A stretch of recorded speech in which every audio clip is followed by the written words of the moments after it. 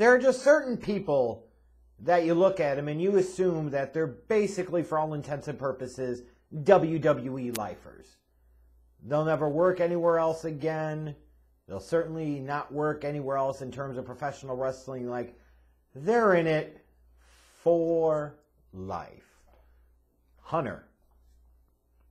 He married into it. He ain't going anywhere. Taker.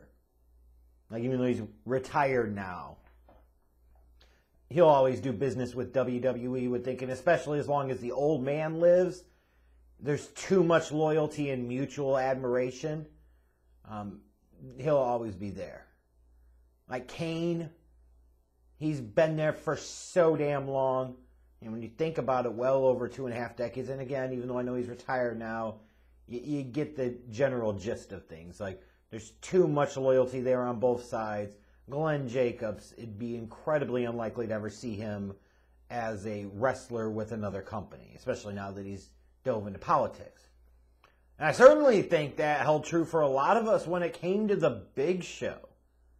Paul Wight, you're talking about a guy that he got his first major break in the mid-90s in WCW, eventually jumped ship to the WWF in February of 1999, where he has stayed ever since.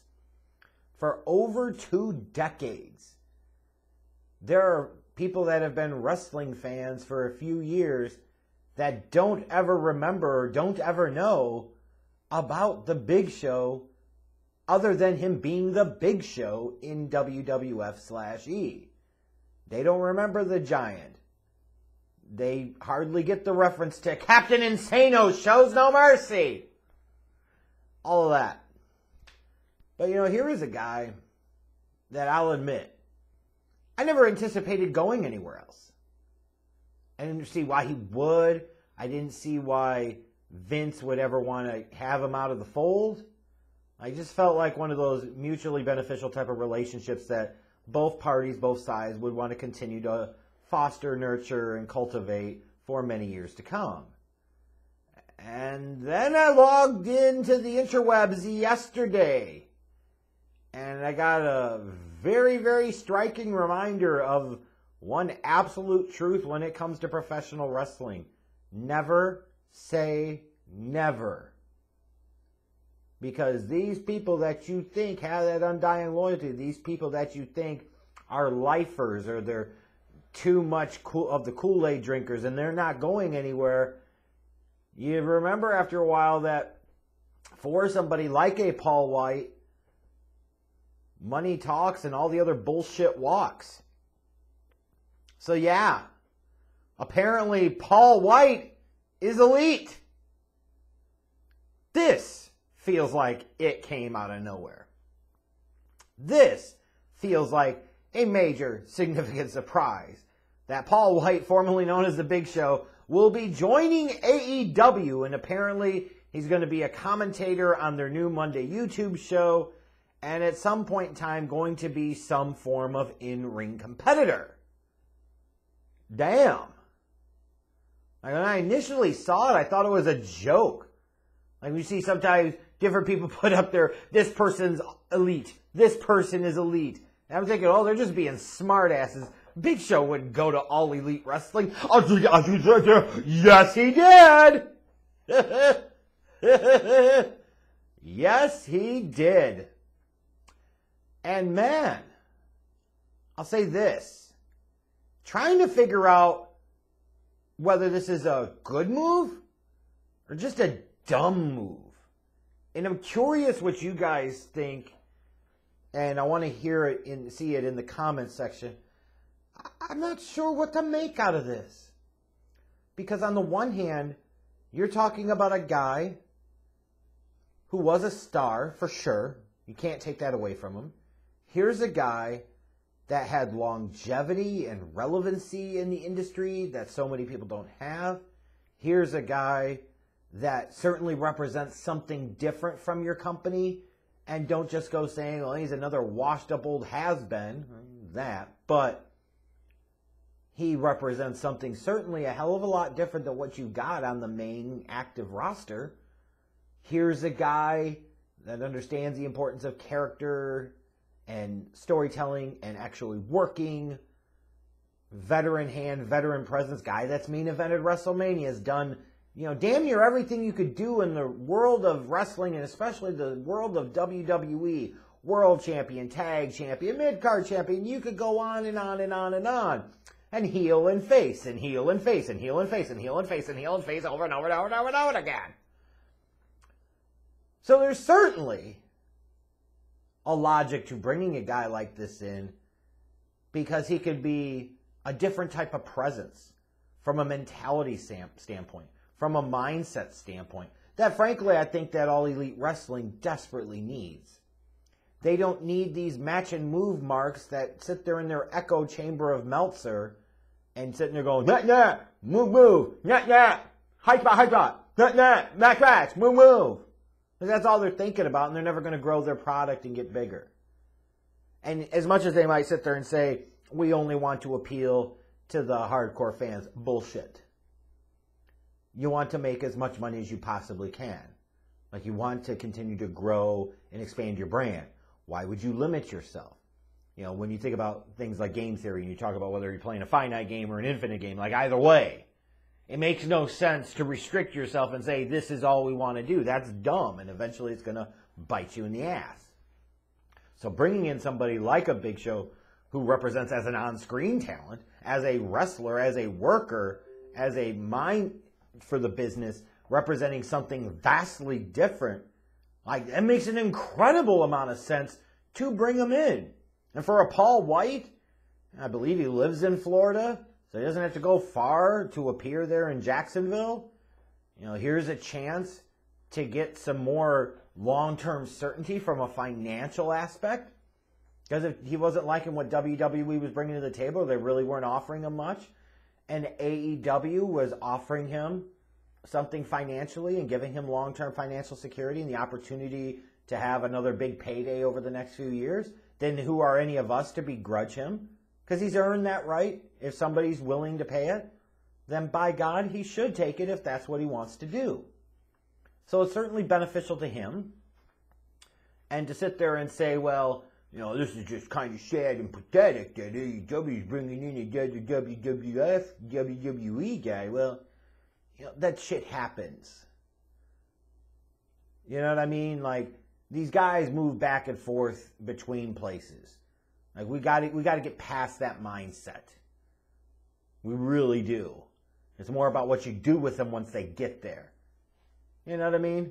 And there are criticisms to be had about that. Like, if you only focus on the 40 plus or 50 plus crowd, you got problems. That's fair. That's valid. But just because he was at WWE for 2+ decades doesn't automatically make it a bad thing to bring a guy like Paul Wight in. I just can't see where you could really, really criticize this too much until I think about some of what this represents. Of all the people you're going to bring in Paul Wight. And one of the things you're going to have him do is be a commentator. And not on your main show, but on one of your stupid YouTube shows. What? What the hell are you doing? I'm sure you'll work him into being a wrestler at least some of the time, and you'll figure out some stuff with him, but what the hell are you doing? You don't bring in a guy like Paul Wight to stick him on your damn YouTube show. That's stupid. That's like a dumb dick trophy signing that won't pay off for you, and I compare that somewhat similarly. Any Yankees fans might remember the signings of Matsui and Contreras all those years back. Like, those were trophy signings that the Yankees really didn't need, and frankly, in terms of championships, didn't get a whole lot of payoff out of them. But they did them nonetheless.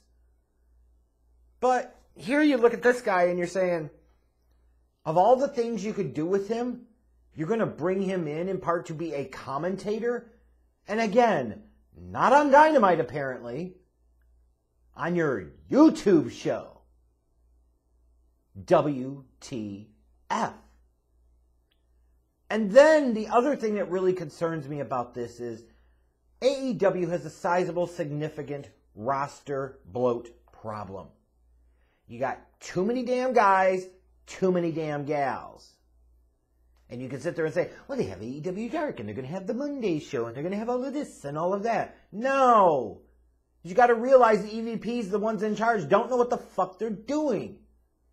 And as a result, what happens, you get this collection of way too many bodies that they feel guilty about not featuring them consistently on television. So they're always rotating people in and out, in and out, in and out. So very few actually get a consistent shine to the point where they're actually going to be relevant, to the point where they can actually be a big deal.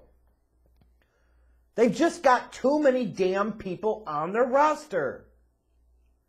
And now you go and you spend more money to bring another guy in, and you know he's not signing for small money. If he's going to do it, he's going to make it worth his while. So you know Paul Wight got a sizable payday out of this, and you could say, well, Tony Khan pulls out of his daddy's checkbook, and it's pretty limitless in terms of resources. Yeah, to a degree, they're a billionaire family, yes. But even that can have some restrictions at some point in time in terms of how much you're willing to invest in the product and how much sense it makes from a business standpoint in terms of how much you're going to invest in order to be able to turn a profit. Like, it just seems really weird that you would bring him in now when, admittedly, it's been kind of weird how you've been featuring Sting. Like, you've got a bunch of older, established names. How many do you need to have? And then even thinking about it from a wrestling standpoint. Like, admittedly, I think it would be great to have him in a different place outside of the WWE scope where you could feature him as a little bit of a bigger deal. But you're also bringing him in now where you're going to want him to put people over. And I look at this and I worry significantly that you're going to make this type of investment into Paul Wight and you're not going to get nearly the return that you fucking should. Because why in the hell should you have any confidence at all that this company would know how to book a giant? And not just any giant, a giant that you could say, in terms of all-around skill, is the greatest giant in the history of wrestling. Andre was, is, and always will be the biggest star in terms of giants ever. Beyond dispute. And you could talk about guys like Vader and so forth, and those are great names, legends, Hall of Fame types. But when you look at the ability to work, the athleticism, the size, mic skills, ability to be different types of characters, ability to inject humor, storytelling, all of those things that make up professional wrestling, Paul Wight's the greatest in terms of an actual giant talent of all time, especially when you factor in longevity. And that, again, that's not disrespecting the Yoko or a Vader, or an Andre, or Big John Studd, or anything like that. But the reality is, like, look at the longevity and shelf life of his career. As a pure talent, not as a draw, because that's always going to be Andre. In terms of star power, it's always going to be Andre. But in terms of, like, an all-around talent, he's the greatest giant that his wrestling business has ever seen. This company can't even figure out how to book guys like Powerhouse Hobbs and Brian Cage effectively to where they really stand out. You look at a guy like Luchasaurus, who should be a massive star with the kids, and they don't know what the fuck they're doing with him. So why in the hell would I have any confidence whatsoever that they would know what in the hell to do with a 7-foot, almost 500-pound giant like Paul Wight? That makes no sense. But in the grand scheme of things, does it really matter that much? It's not our money they're wasting. It's their own. It's not our money they're spending. It's their own. He maybe wrestles some. He does some commentary, etc. Like, is it really that bad? No. Is it anything that's going to dramatically shift the landscape for this company? Oh, hell no. Did it make sense to ultimately bring him in? Like, how much did they pay him compared to how much they're expecting to get and they're going to get out of him without seeing contract figures, which really, frankly, aren't any of our business? It's hard to know that. I guess in time we can figure that out. It just feels really weird that you go and sign a guy like this and your first thought process is, let's make him a commentator on our B YouTube show. Not even the A YouTube show. The B YouTube show. If anything, that just points to the clowns running AEW and their approach and their philosophy. In theory, not a bad signing, but I got to admit, I have significant hesitation about how well this is going to pan out for them.